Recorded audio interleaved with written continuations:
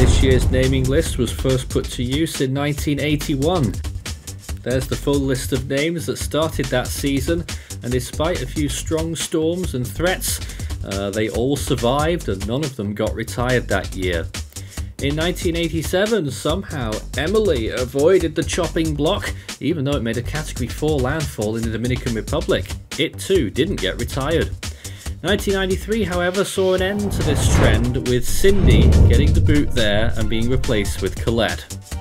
1999 was another busy season, and even though there were a few other cyclones that could have affected these areas, it was Gert that saw itself become a very powerful Category 5 storm, Harvey following close by, and Ophelia also felt the wrath of the retirement committee when it moved through the Lesser Antilles, replaced with Gita and Orla.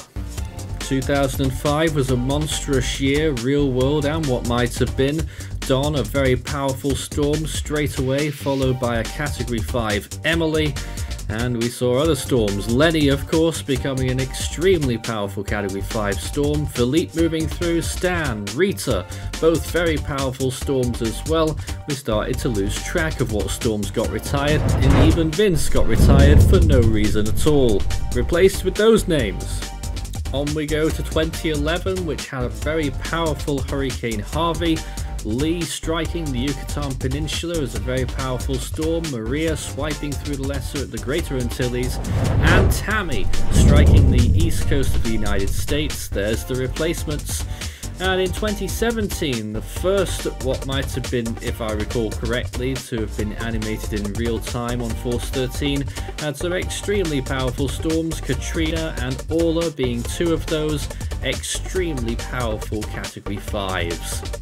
There's Rena as well, also getting retired that season, replaced with Isha, Katia, Oriana and Reva. And finally, Dalen got retired in 2022, replaced with Daryl in the auxiliary list. So this year, the naming list looks like this.